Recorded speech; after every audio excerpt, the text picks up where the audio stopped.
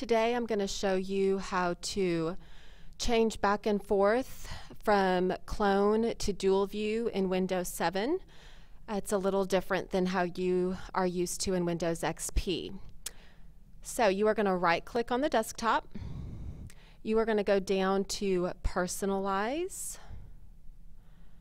Then over here you're going to click on Display.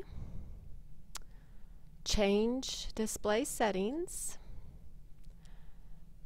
It is defaulted to extend these displays, which means the dual view.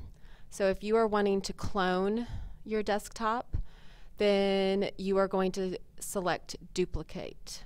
Duplicate these displays. So once you click on that, you can apply these changes.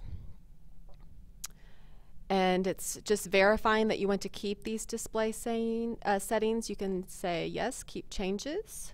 And then you are set for clone. Now if you want to switch back to dual view, maybe you're watching a movie with your class and you want to just transfer the movie over to the screen but continue working on your computer, all you have to do is right click, go back to Personalize, Display, change display settings, and change it from Duplicate to extend these displays.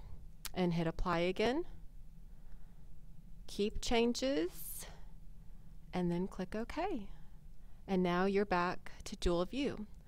So it's much easier to do this in Windows 7 than it was to do it in XP. So I hope that helps.